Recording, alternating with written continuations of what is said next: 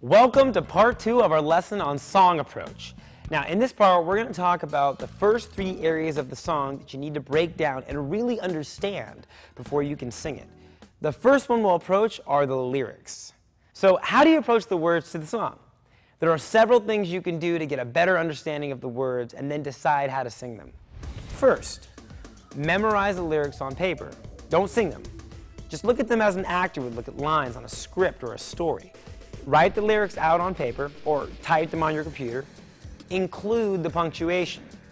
Yeah, that's the periods and the commas. So you're able to view the lyrics as the words in a story. Next, think about breath and space. You want to choose where you'll take your breaths in every song you learn. If you don't pick out these spaces ahead of time, then you run the risk of running out of breath and choosing the wrong parts to take your breaths.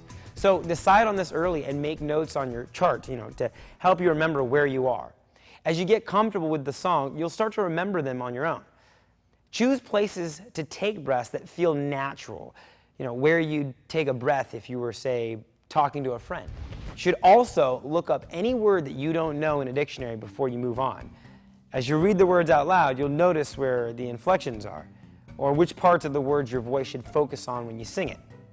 Finally, when you read the lyrics, find the most important words. That is, the words you would really stress with your voice when saying them in your normal day-to-day conversations. These words are usually related somehow to what the song's about. So if you're singing about love, it's fair to say the important words will be things like heart, feeling, all that. The next area you need to find the right approach to in a song is the rhythm. Start with tapping out the rhythm of a song with your feet or clapping out your hands. Whatever works for you.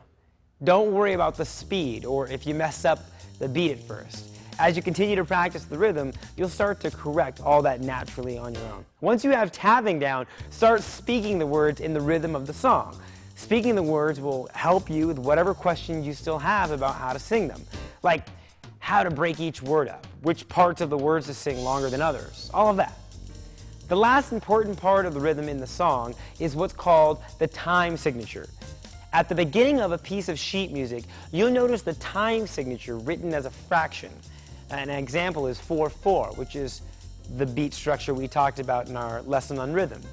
It can also be noted as C, which means common time, because it's the one they use the most. The time signature tells you how the beats are divided in the song. It's a little more complicated than that, but for now, that's good enough to go on. All right, next, sing the melody of the song. Do it 2 ways.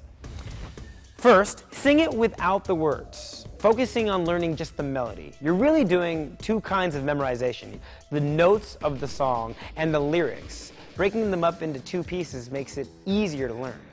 Once you've learned the melody and you've learned the words, put them together. Applying the words to the melody reinforces the memorization of both, and it helps them stick in your brain. It sounds simple, but you have to have the melody perfectly to really get the song right. So practice it. All right, so those are the first 3 parts of the song and how to approach them. In the last part of our lesson, we'll cover the rest of the areas you'll need to learn how to approach, and we'll also talk about different kinds of music and how to approach them. I'll see you in part 3.